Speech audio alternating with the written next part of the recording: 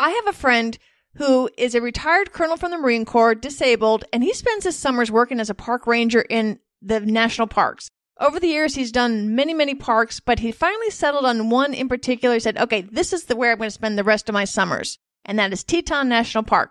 So today, we're going to find out why the Teton National Park in Wyoming is so impressive and has captured Gary's heart.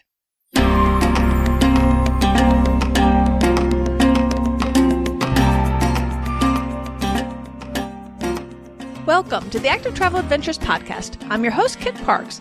My goal and my mission is to inspire and empower you to see some of the tremendous adventure opportunities that we have around the world. Today, we're heading to Northwest Wyoming to Teton National Park. This is outside of Jackson Hole, which is a really cool town and actually probably the prettiest airport I've ever been in. And it's part of the greater Yellowstone ecosystem. It's got pristine conditions throughout and some of the same species that have been around there since prehistoric times. What's cool about the Tetons, and you'll hear from Lorna, who you may recognize from Olympic National Park, is that you're out in the striking plains. It's flat, flat, flat, flat, flat, and then just jutting out of nowhere are these massive 10,000-foot peaks. It's amazing. There's over 200 miles of hiking trails. There's biking, horseback riding, kayaking, paddling down the rivers. There's tons and tons of fun. So let's get started. We first met Lorna back in episode number 26 on Olympic National Park, and she's been to a ton of national parks. But for those that may not have heard that episode, Lorna, can you please introduce yourself? Hi, my name is Lorna, and I grew up going to the Tetons with my family. We went out there for family vacations to visit one of my dad's cousins, and so from a very young age, I've hiked the easy trails, and as I got older, I got to go to the harder trails, and it's just been a place that every time I go there, there's something new to try and something new to see, and I love visiting there, and I love taking people there to visit. But now, when we first met, and we met outside of Glacier National Park, you had been on a walkabout and had gone to loads of the national parks and monuments and all that, so you have a basis of comparison. What makes the Grand Tetons and the Teton National Park so special for the visitor that's not going there with the historical memories that you have, the family memories of what makes them say, oh man, I got to go to this park? One of my favorite things is how the Tetons were developed was with plate tectonics. There's one plate that slips underneath the other. So you have this very flat kind of open valley area, and then just boom, there's 12,000 feet of mountains in front of you. So it's a very dramatic view all the time because there's nothing impeding your view of the mountains. And it's just a unique formation that I think most people, when I bring them out there, it's the wow factor of you just all of a sudden you come over this little hill and it's boom, there's just these giant mountains there that you're not expecting. So it's just stunning. You can stand there and look at them for hours because there's so much detail, and it's a really long range. It's about 50 miles from north to south in the park. And no matter where you stand, it's a beautiful view. Yeah, and it is striking. I remember when I was out with Venti, because she lives in Jackson Hole, which is the access town pretty much for the park. And it literally is like a flat plain, and then boom, there are the mountains. It's so cool. Very different than my North Carolina mountains, where you have the rolling hills before you get to the middle mountains, and then you get to the tall mountains. So it's quite striking, as you said. So there's lots of things to do there and to see. We're both hikers. You want to tell us a little bit about the hiking activities there? Some of the trails? Sure. The Grand Tetons are great because there's a lot of little lakes at the foot of the mountain. So there's lots of options. If you're not great at doing a lot of uphill stuff, you can hike around all these little ponds and out to all these little points out on Jackson Lake. And they're very flat and they're very easy to do. Jenny Lake has been doing some improvements on their lakeshore trail. And we had a couple people with us the last time I was out there, and they couldn't walk very well. Well, they were completely entertained for hours while we ran up into Cascade Canyon because the trail was so nice and so flat. They were able to handle walking on that trail. So there's lots of stuff down in the valley around the lakes. And then every canyon that you go up into the mountains, there's multiple ones. There's granite, there's death, there's cascade, there's paintbrush.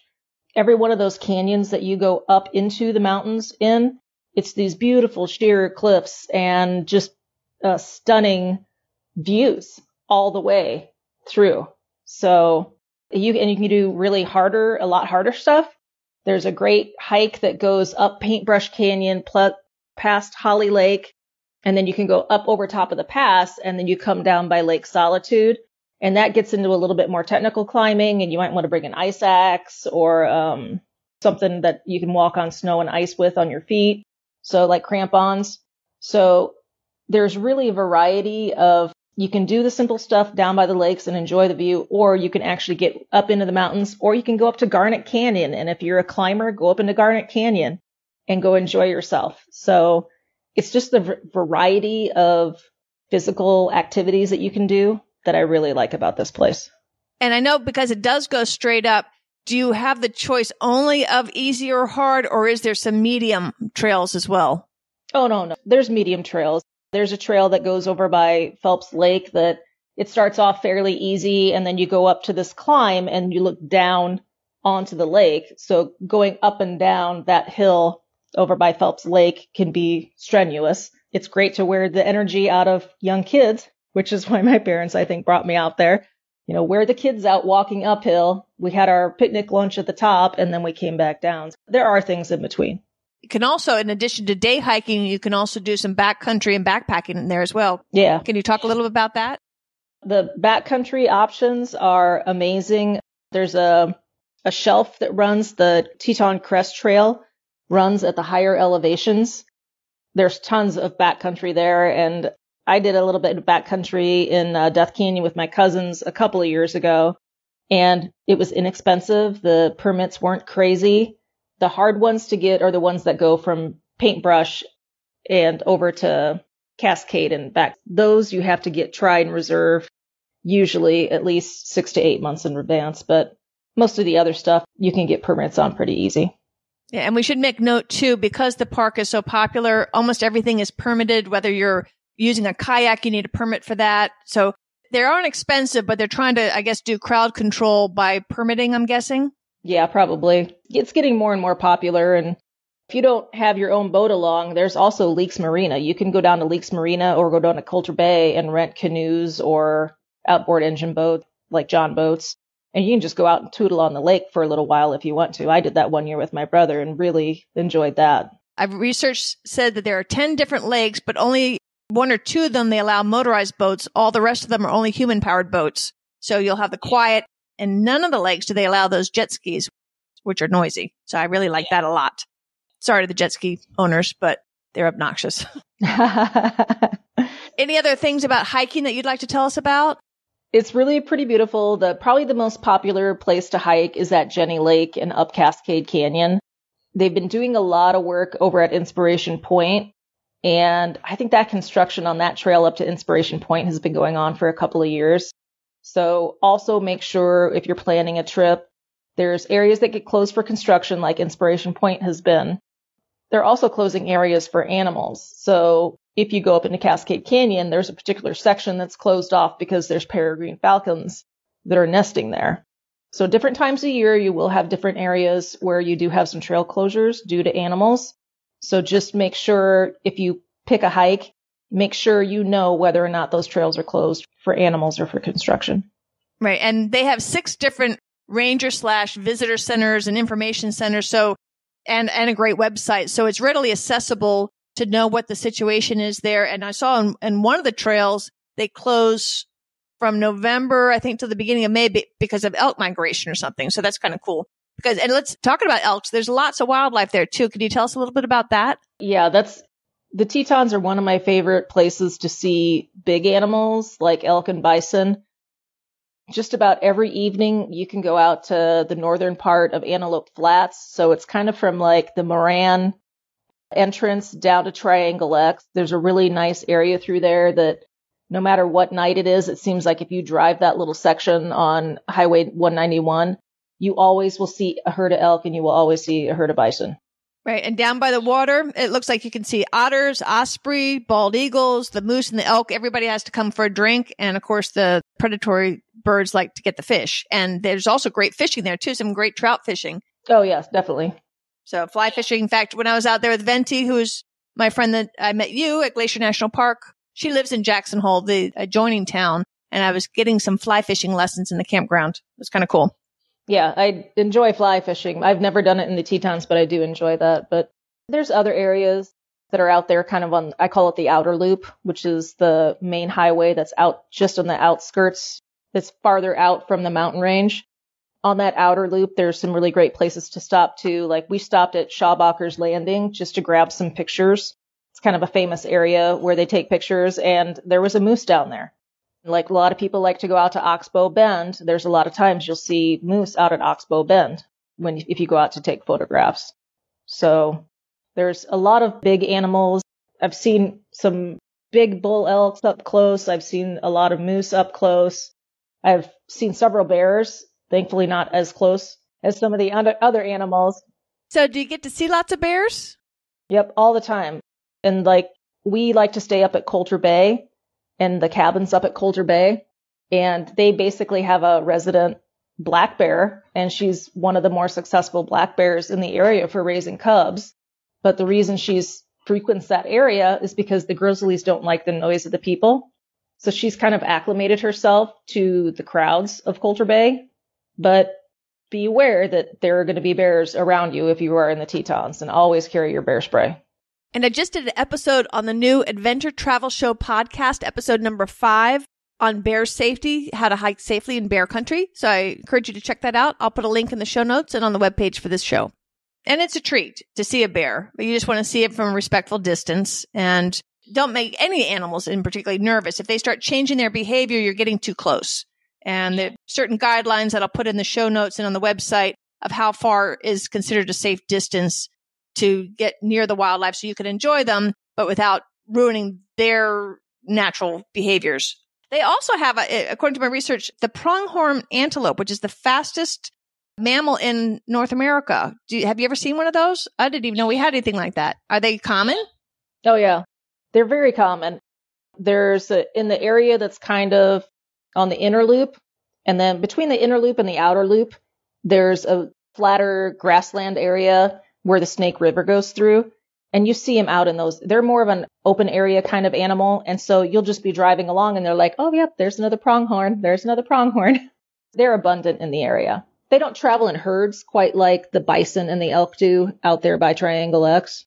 And another good way to see the wildlife is by floating down the Snake River. And it's not, from what I understand, there's not the big rapids. It's more like a calm, scenic river. Have you ever done any rafting, or do you talk about that? Absolutely. I love the scenic float. It's different times of year you'll see different animals.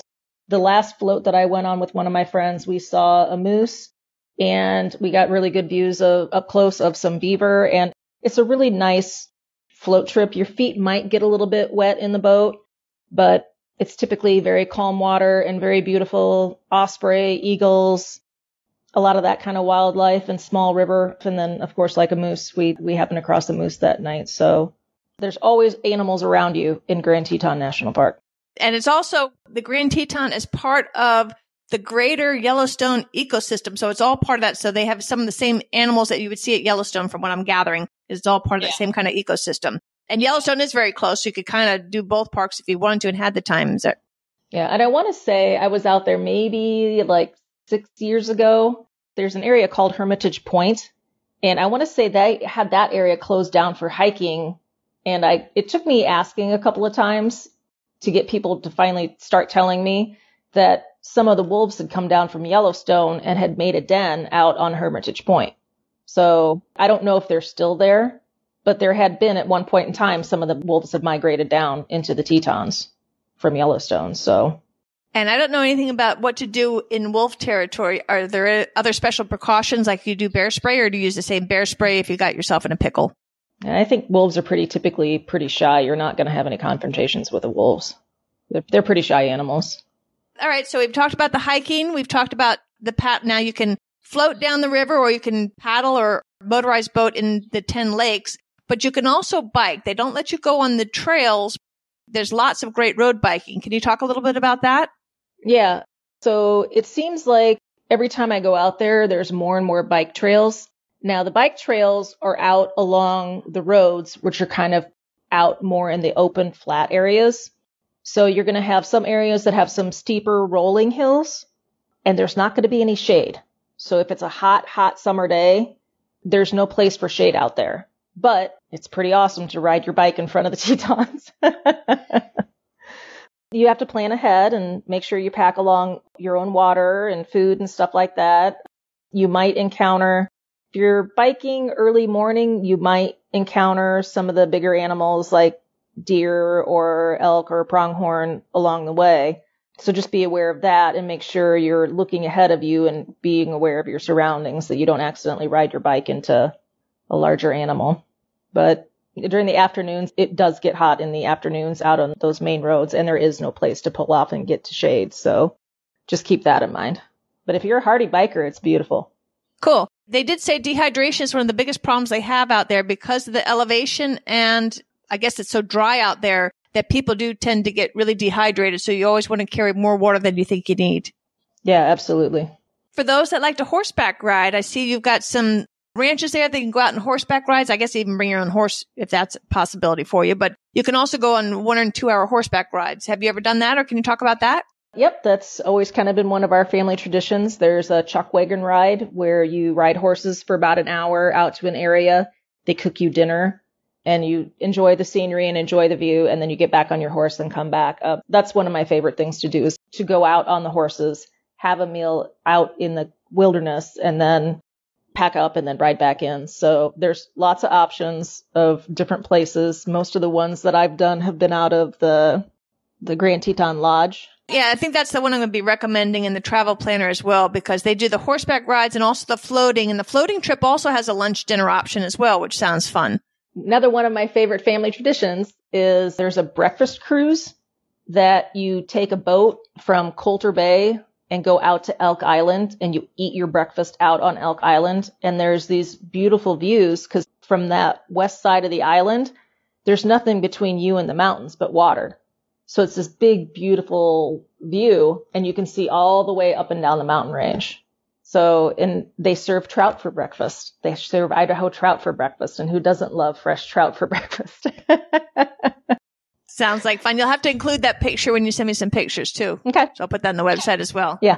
So we've covered hiking, biking, horseback riding, and rafting. Is there anything else that we should be talking about? Definitely one thing I would recommend to people is down at Teton Village. That's where the ski resort is. There are some trams that will take you from the base of the mountain up to some of the, I'll call them the lower higher elevations. And they will give you these big, beautiful panoramic views down into the valley. So if you don't have the physical ability to get the elevation for these views, I would really recommend go down to Teton Village. There's one big tram. It's a little bit more expensive, but you can spend as much time as you want to up there, and they do have some food up there.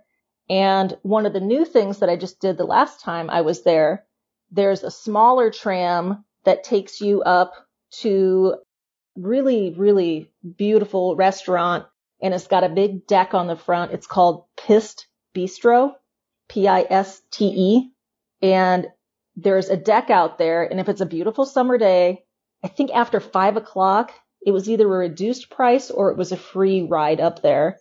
And we took that up to the top and we sat in the fancy restaurant and ordered all this fun, fancy food and looked out over the valley, and it was gorgeous and beautiful. But that's an opportunity to get at a higher elevation if you don't have the physical ability to hike to the 10,000 foot elevation. So consider those two, that there are other ways to get up into the mountains without necessarily having to hike up there. That sounds like fun. That's a nice option. Yeah, it's neat. And then also let's talk a little bit about accommodations. It looks like it runs the gamut. Sure.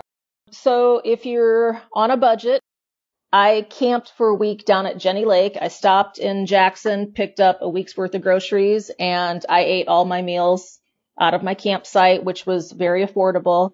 Kind of a medium range is there are some cabins and stuff up at Coulter Bay, and then you can get into the higher price lodges. And if you stay down in Jackson, be ready to spend at least $200 a night for some place in Jackson, and you can spend even more than that.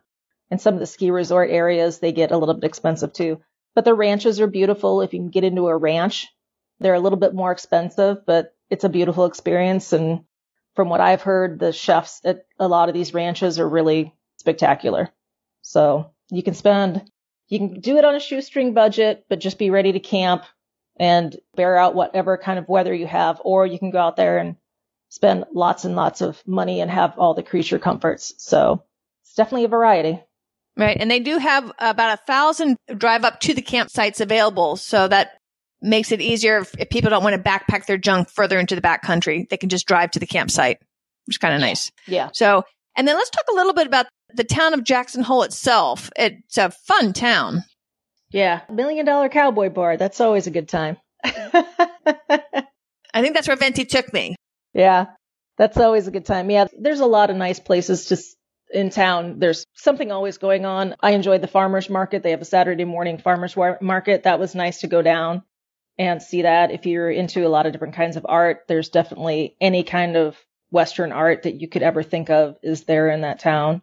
The locals are very nice people. I got to meet some locals there a couple of years ago. I was with a friend who had gotten in an accident, so I spent a little time with her in town while she was recuperating, and we got to meet some locals, and they are very nice people. Yeah, I found them to be very warm and accommodating when I went to visit Venti. And Venti, I might add, has traveled all over the world, probably been just about everywhere. When she made it to Jackson Hole for the first time, she's like, okay, this is it. I'm home. I think she's Australian, right? I believe so. Yeah, I believe she's Australian, not British. But yeah, so she, after seeing almost every place in the world, Jackson Hole's where she chose to move. Any other bits of advice that people should know? One thing we forgot to talk about is the best times of year to go. Keep in mind that at the higher elevations, like if you're going to go do some of the higher passes and stuff, that some of that snow doesn't leave until early August. I've been out there twice in June and tried to go up Cascade Canyon up to Lake Solitude. It's been a goal of mine to see Lake Solitude. One time I went in June. Yeah, I guess one was early June and one was late June. And both times we couldn't get up to the lake because there was still too much snow on the trails. So keep in mind there's a very small window that even if you do get a permit to like go up and over the pass and camp up there, there might be so much snow that you can't even make it up there. So that's also why that particular section is always in high demand, and you want to plan your trip 6 to 9 months ahead of time, is because there's always a very small window when that snow is gone from that area. So be careful when you get into the higher elevations. If you're out there in June and July, August is usually when everything has gotten melted off. And then, I mean, I've heard about people who've been up there in July and gotten snowed on. So you can, it's the mountains and it's high elevations. So always pay attention to your weather. And it can be a little tricky too when you get up to the elevations. If you're hiking up into the mountains, always bring a rain jacket and always bring something warm to wear. The last time I was there, I got hailed on twice because these storms come over the mountains. You can't see them coming from the west. So always pay particular attention. Stop by, use your rangers. They have the information. Stop by your ranger stations and your visitor centers and question them about the weather, because you do not want to get caught in bad weather up on top of the mountain. And you can't see the bad weather coming because the bad weather comes from the west and you are on the east side of the mountains. So yeah, definitely watch your weather. To me, anytime you go up an elevation, you ought to, even if you're not planning on it, be prepared to spend the night. You should have thermals. You should have a heat blanket, all the things that you need in case something goes wrong. You can spend the night in safety. Yeah. Yeah. Which I always get made fun of for overpacking for day hikes, but right. It's like, well, I know I'm going to be warm tonight. I'm going to be warm and dry. I don't know about you. That's right. No, I can always spend the night when I go in the woods. I've learned my lesson from 2 sorry incidences that have scarred me. But it doesn't keep me from going to the mountains. It just makes me cautious and aware that the mountains, it's not Disneyland. Things can go wrong. So you need to be prepared I love your dog. You need to be prepared to take care of yourself. And speaking of unexpectedly spending the night in the woods, I did on the new show, the Adventure Travel Show podcast, episode number 2 is on what to put in an emergency kit that you should keep in your pack. And also the how to pack your backpack includes some really helpful information too of the things that you should always have in your pack before you go into the woods. So I'll put links to those again in the show notes and on the website. Adding these items are only a couple of pounds, but they sure will come in handy if you find yourself in a bit of a pickle. Always make sure somebody knows where you're going so that if you don't get back at a reasonable time, they know where to start looking for you as well. And they've gotten better. The cell phone reception, I'll call it into the front range. So the cell phone reception, like at the base of the mountain, is usually pretty good. But then once you get back up into the canyons, then you start losing your cell phone reception. But there's been times that I've been amazing that it's like I hear my phone beep and I'm like, do I have reception out here? So it's gotten better out there, that there's a lot more phone signal than there used to be there. Right. And you still can't count on it. No, definitely don't count on it. Yeah. Can't count on your cell phone. Like when we were in Glacier, it never worked. Yeah. I mean, we were off the grid for days at a time before we could get a signal somewhere. Yeah. But most of the Tetons, until you get higher up into the mountains, most of the Tetons, you should have phone signal just about anywhere that you are.